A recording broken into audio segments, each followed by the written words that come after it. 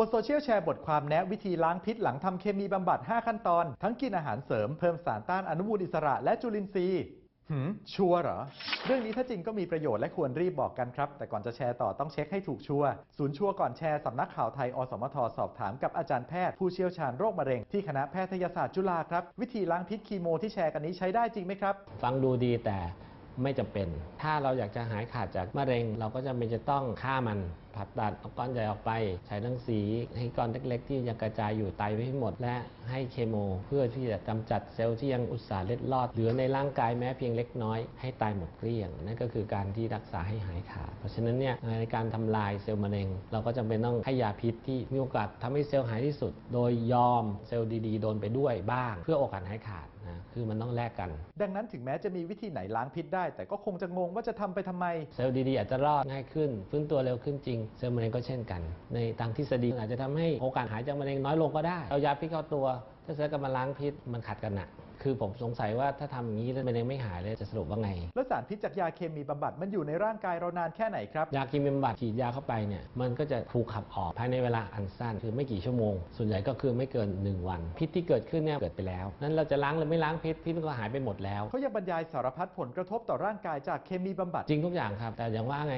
เราทำทั้งหมดเนี่ยก็เพื่อว่ามีโอกาสหายขาดจากมะเร็งแถมยังอันตรายต่อแพทย์และเจ้าหน้าที่จริงครับยาบำบัดว่าง่ายคือเป็นสารก่อมะเร็งนั่นแหละทำลายให้ DNA เสื่อมหนักขึ้นเซลล์มะเร็งก็เลยตายนั้นผู้ที่ทำงานเรื่องนี้จึงต้องป้องกันตัวเองส่วน5คำแนะนำที่เขาแชร์นั้นจะใช้ได้หรือไม่ขั้นแรกเลือกกินอาหารเสริมคนที่ให้เคมีบำบัดเบื่ออาหารนั้นเนี่ยจะให้ฟื้นตัวหลังเคมีบำบัดเนี่ยก็คือกินอาหารอะไรก็ได้ที่กินได้คือมันก็ต้องอร่อยพอแหละที่จะกินได้ขั้น2เน้นอาหารเสริมสารต้านอนุมูลอิสระเช่นเบอร์รี่ก็คือเคมีบำบัดมักจะสร้างอนุมูลอิสระให้เกิดขึ้นอยู่แล้วเพื่อจะได้ฆ่ามะเร็งถ้าเราไปต้านซะเซลล์มะเร็งมันก็ไม่ตายสิการกินเบอร์รี่หรืออะไรพวกนี้แนะนำว่าจะกินผลไม้สดเลยเพราะว่าหลังจากที่ให้เคมีบำบัดภูมิคุ้มกันต่ำจริงๆเราไม่รู้หรอกว่าของสดเนี่ยมันปนเปื้อนมาด้วยเชื้อโรคก่อโรคหรือเปล่าขอให้งดของสดชั่วคราวขั้น3ใช้แร่ธาตุดูดซับสารพิษทางวิทยาศาสตร์แผนปัจจุบันเราไม่มีข้อมูลเรื่องพวกนี้ขั้น4เพิ่มจุลินทรีย์ให้ลำไส้เล็กฟังดูดีแต่ว่ามันไม่เวิร์กถึงแม้ว่าอ้างว่าเป็นเชื้อโรคที่ดีก็ไม่แน่หรอกเกิดติดเชื้อรุนแรงก็ได้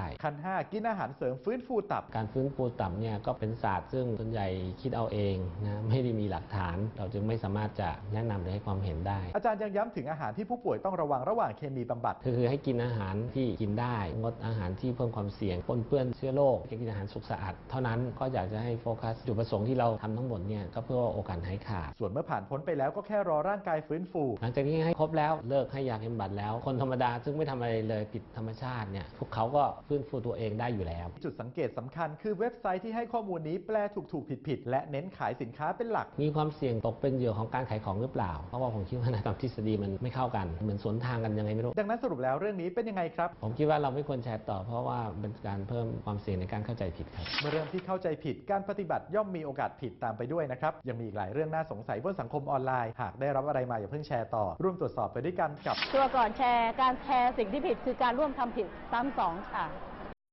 สนับสนุนโดยกองทุนพัฒนาสื่อปลอดภัยและสร้างสรรค์